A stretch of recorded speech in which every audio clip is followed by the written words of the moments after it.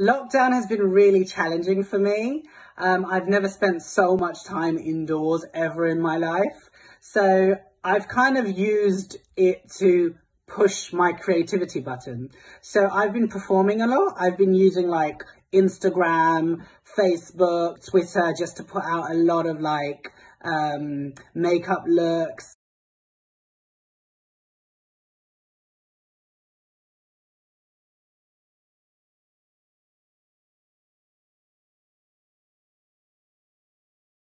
I've also done a lot of performances, and I've also recorded new music and shot music videos as well.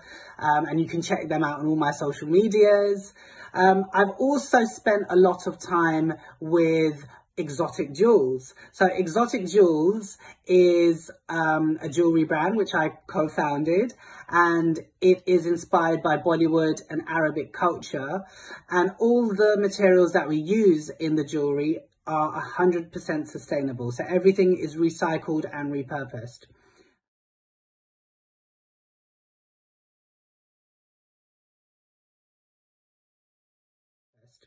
I've just been focusing on designing new one-off pieces, and we've been, making them and also putting them out online. So you can check out Exotic Jewels on Instagram and at our Etsy shop, and the handle is at Exotic Jewels LDN.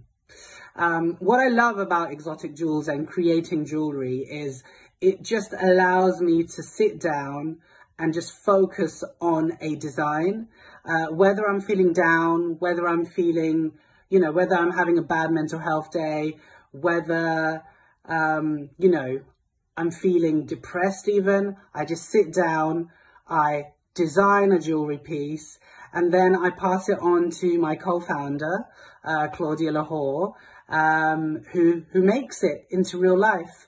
And I love doing that.